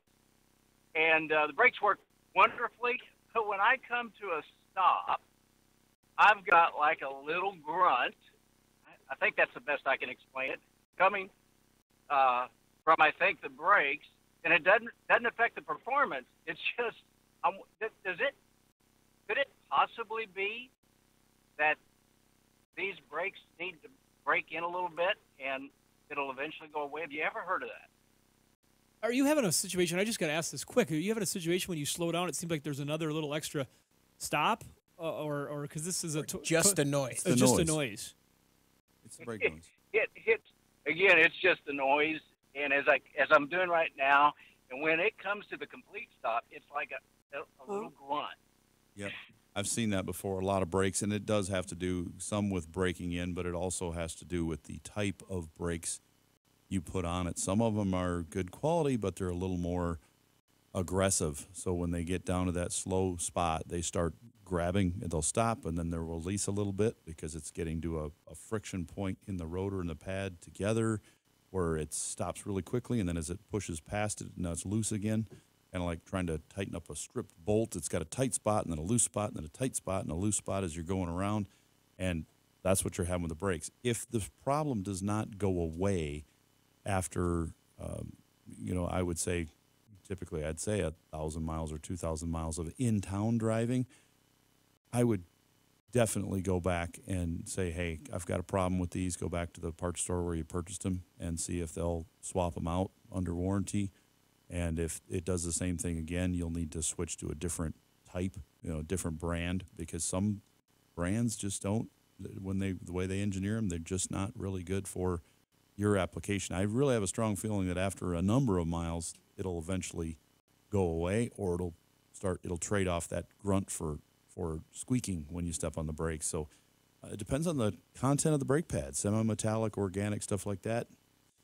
And sometimes it's working perfectly fine. It just makes a noise. We had a call recently where they had like a squeaking noise and a squealing noise. Brought it to the dealer, and they said, "Yeah, no, that's normal. That just you got to deal with it." I don't like it. Well, it's what it is. David, thanks very much for the call. Good luck. A real quick shout out here. I've had this note with me forever. Harold Torberson, he's got a 05 Park Avenue out in Mitchell. He listens all the time. He loves these cars. Appreciate being a loyal listener out there. I've had this note here forever, and I just wanted to give him a shout out. That'll do it for this hour of the Under the Hood Show. The Under the Hood Show is brought to you by Sturdivants. Thanks for listening. If you like listening, maybe you'll like watching. Check out our YouTube channel, and you can watch the show as we do it. This is the Under the Hood Show for Russ Evans, Shannon Nordstrom. I'm Chris Carter. Thanks for joining us on the Under the Hood Show.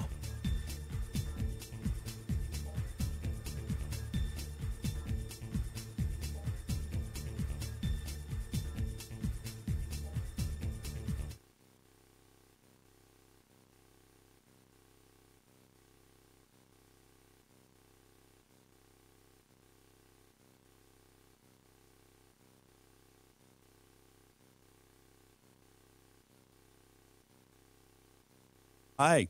Hello. Now we are. Are you there? You were watching earlier. You were watching, oh, you know what? I can do it while the mics are on, right? I can turn on the video game.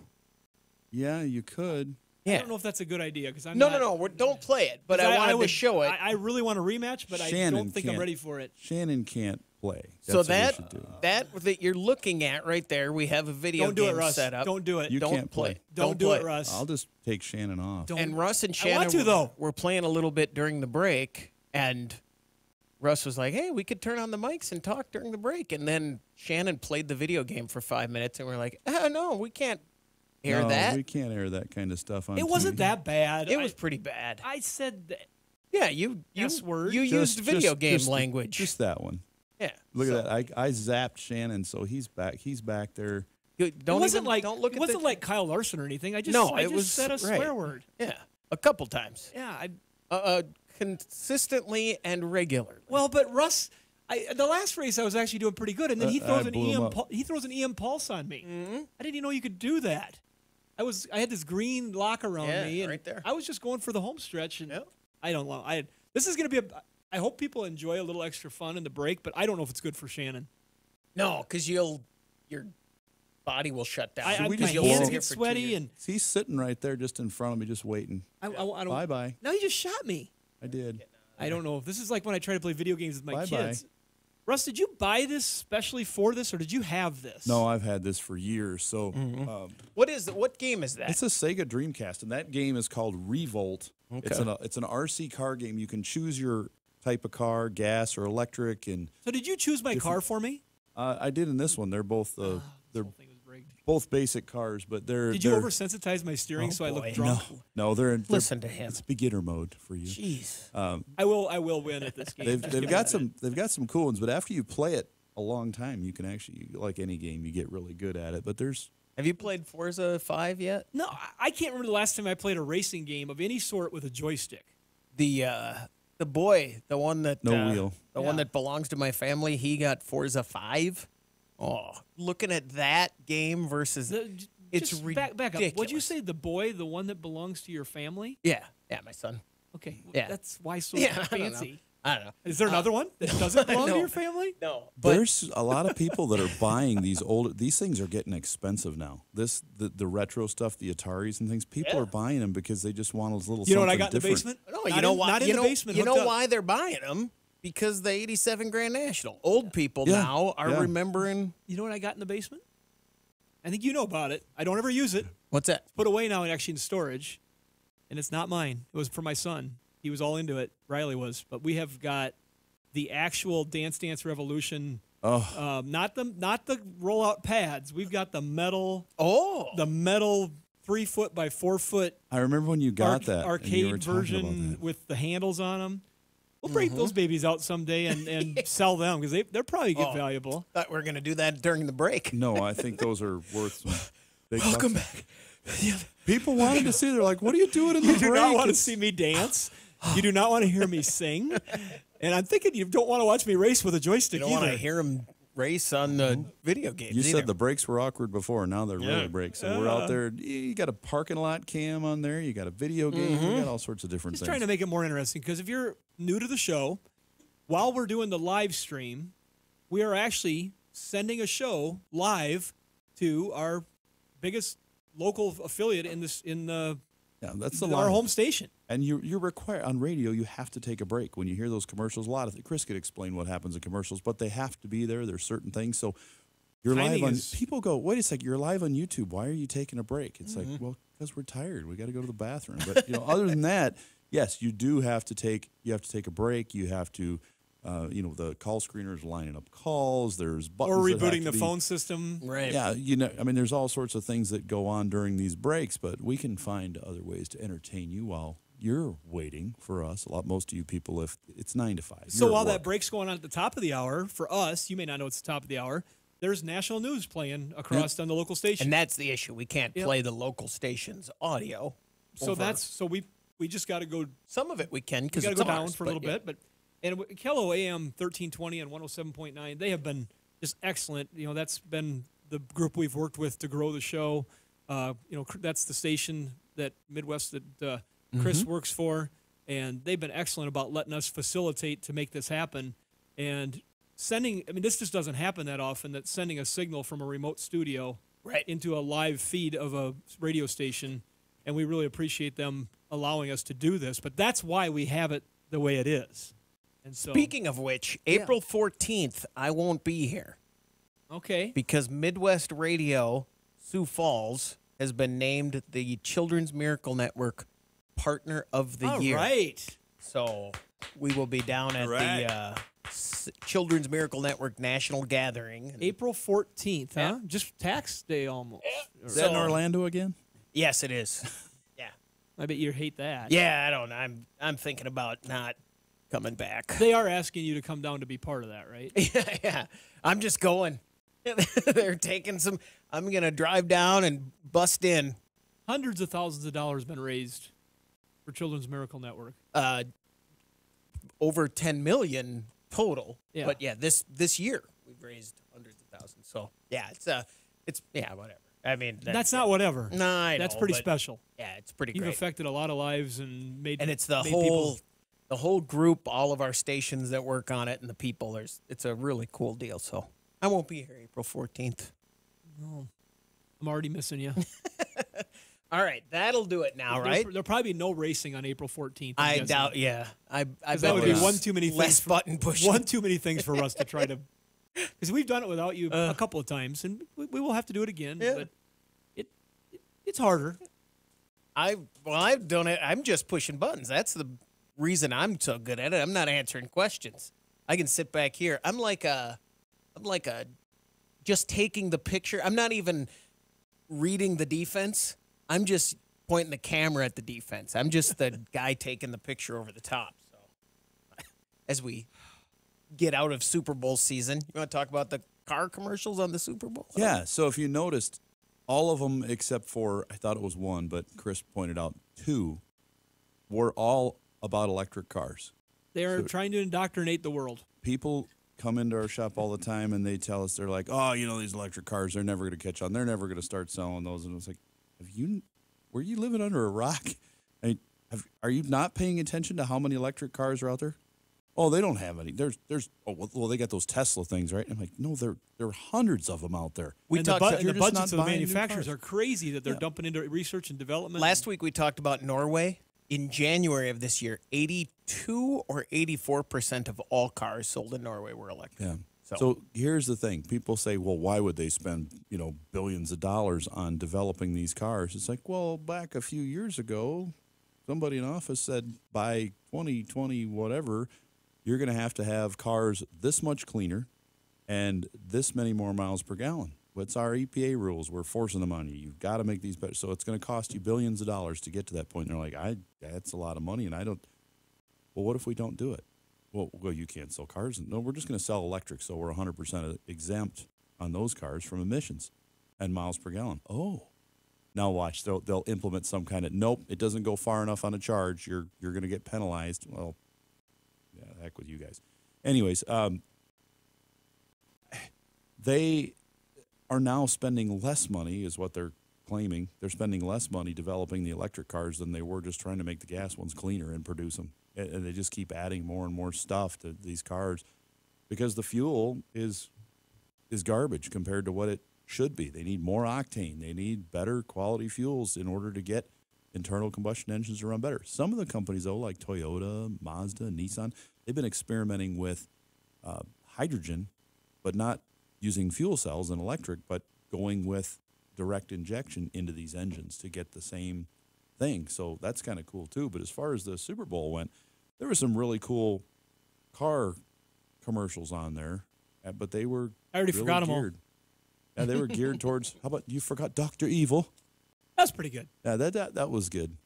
Supposedly there's another Austin Powers movie coming out, and that's why they were They're teasing and I'm getting it out there amazed. again. They looked pretty good for that. You know, the last movie came out a very long time ago. Yeah, that was enjoyable just to see the characters. I thought, Yeah. just to see them do that. And The mini me, that was funny. The grandbaby, that was cute. But the electric platforms they talked about, the Hummer commercial was can you believe that's been a year ago already? Remember that? yeah, now this year it was a Silverado EV commercial instead. I'm not real up on that Silverado. I think it's kind of ugly. Looks like a big avalanche. Yeah, that's what everybody says, though. I mean, when they put out when they redesigned the Silverado, everybody It's said going it to was grow ugly. Now on me, it's, of course. But yeah. right now, I'm just like, no, it's not my thing. And and people will say, well, unless you're going to buy one, I mean, you really can't talk. It's like, no, I'm not going to buy one. I was reading the article about the new Tundra, redesign, and they were saying it hasn't been. It's the newest. It's the first design in 15 years. And they said that might not sound like a lot, but imagine if this one stays until 2037. There is a gas motor commercial during the Super Bowl. Look at the Keeping Volvo. Up with the Joneses and the Jonas Brothers. That's the showed one up. he talked about. And then the Nissan, the new Nissan. The Z. Yeah. Did you see that commercial? Oh, yeah. I was waiting for that one. Have you been watching the teaser for that where they're showing him jumping through the fire and all that? And That is a fun-looking car. Did you realize who the driver was? No. I didn't either. And then when they I showed didn't realize anything. when they showed the whole commercial, then I went, no way. I had no idea. Who was the driver? It was Eugene Flaherty. Yeah. Or Eugene Levy. Yeah, he was the dad in American Pie. Oh, sure. Okay, You know, I recognize that. Yes. The conservative father. They're trying to get all the old dorks like me to get excited about a hot car and go buy it. Well, did you? They were kind of telling you, look, this is the transformation you get when you drive the Nissan. Because he went from, they're like, would you like to drive my car? Yeah, And exactly. he's like, no, this cup of coffee is my excitement for the day. Then he drives the car, and all of a sudden, he's got the long hair, and he's like, I'm cool. Was a cool commercial.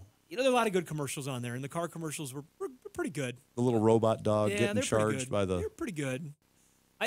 My favorite one though is the Polestar one that said we're not worried about Mars. Yeah, that was my favorite commercial out of the whole thing though was, for some reason, it's kind of like the GoDaddy one from years ago, but the Larry David, nah, the wheel, nah. It was another crypto commercial, but that was it. I got a kick out of that commercial for some reason.